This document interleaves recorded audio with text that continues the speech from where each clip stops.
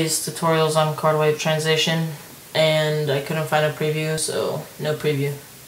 Okay, so import a clip into After Effects. I'm just going to cut mine and import another and line it up where you want it.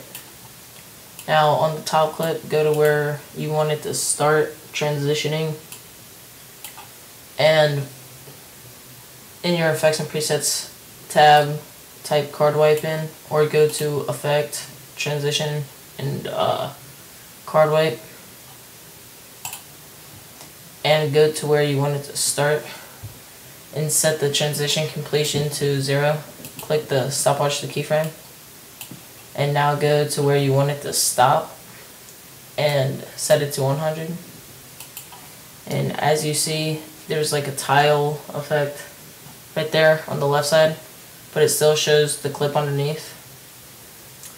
And now to fix that, just put the back layer, hit the down arrow, and hit the option to the next clip that you want it to transition into.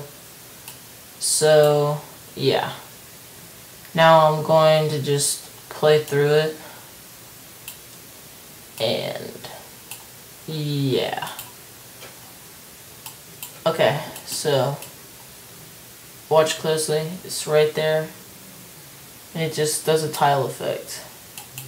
Just gonna go through it frame by frame, and it's like that. So hope you like this tutorial, and like and sub, and I am leaving you.